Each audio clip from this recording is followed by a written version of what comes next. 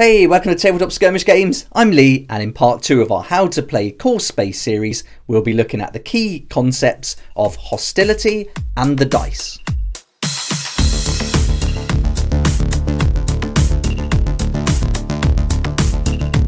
In part 1, we looked at the crew dashboards, but now it's time to move on and start looking at the key concepts, including the hostility board and the combat dice.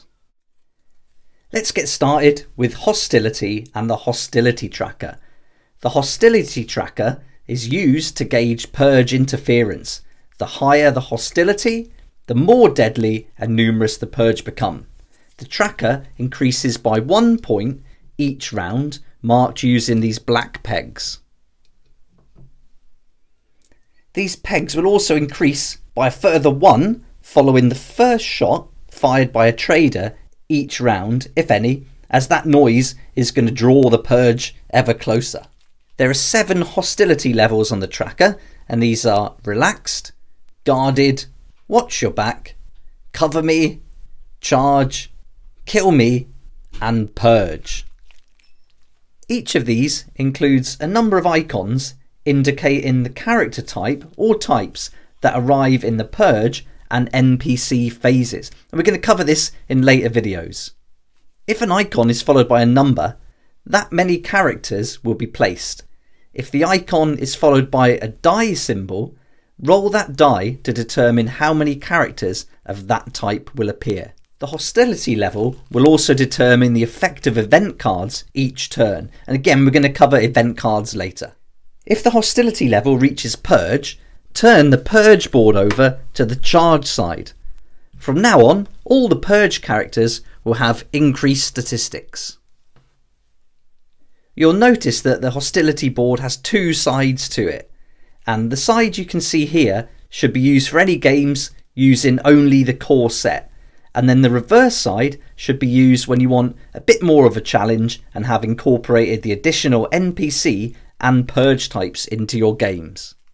On page 12 of the rulebook, you'll find this really helpful icon key, and all the icons here will be listed on both sides of the hostility tracker board, and so this little icon will tell you exactly what they mean. So it's a good idea to have a good look at these and get to grips with what they mean, but after you've played a couple of games, you'll soon remember them all.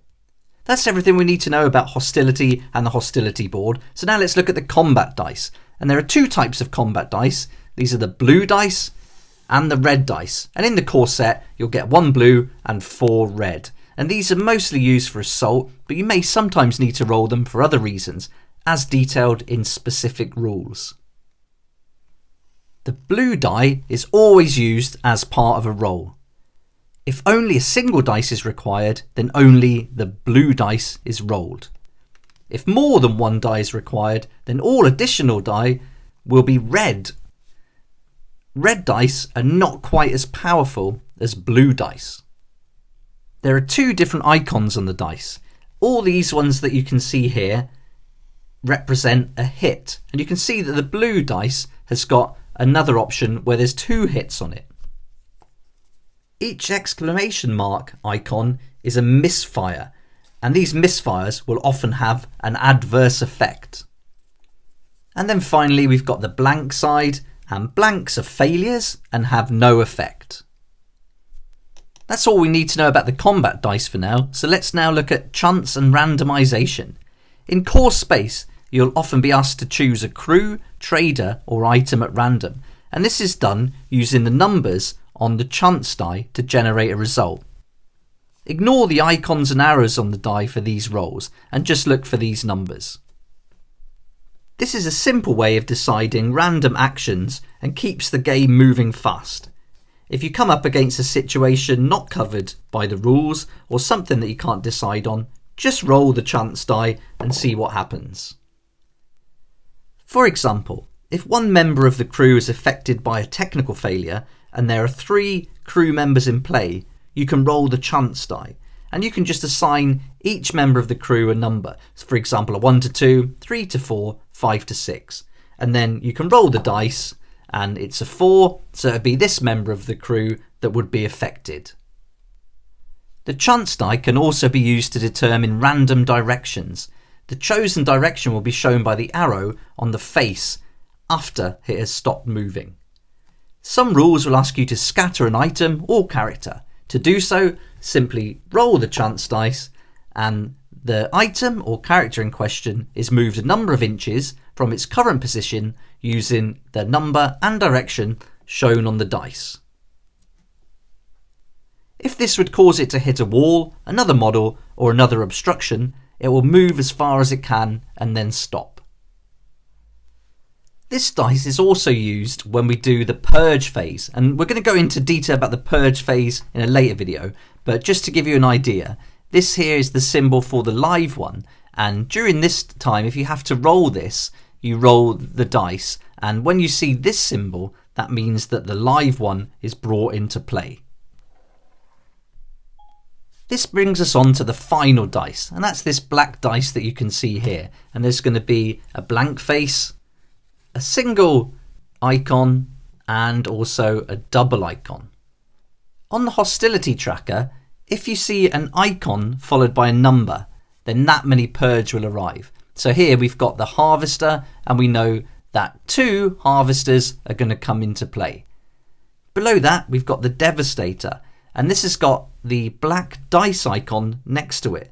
So if the icon is followed by a die icon, you roll that die to determine how many purge will appear. So if we roll for the devastator, we're going to get 1 coming into play, and then let's do the same for the assassin. We're also going to get 1 assassin. That's covered everything we need to know about the key concepts of hostility, combat dice, and chance and randomization. So come and join me for the next video where we'll continue with the key concepts, looking at line of sight, cover, and range. Everything we go through in this How to Play Core Space video series is taken from the Core Space rulebook, and you can buy this separately or find it as part of the Core Space starter set. And if you haven't got this set already, then I can highly recommend it, and I've done a video where I've unboxed all the contents and gone through it in loads of detail so you can see exactly what's included and a little bit about the game. So if you'd like to check that out, I'll put links in the description below to Battle Systems website where you can get all their products, but also Element Games where you can save up to 20%. And you can also watch videos on how to build the terrain and all the different components that come with it. And then I've done another video where we go through all the tokens and cards in lots of detail too. I've also done videos where you can learn how to paint both Ariana and all the other miniatures that come in that core set. So check out those videos if you're interested in painting your miniatures, and I can highly recommend doing that. I hope you enjoyed this video, and it'd be great to see you in the next video of the series. Please like if you like it, subscribe for more videos like this, and don't forget to hit the notification bell to join me next time on Tabletop Skirmish Games.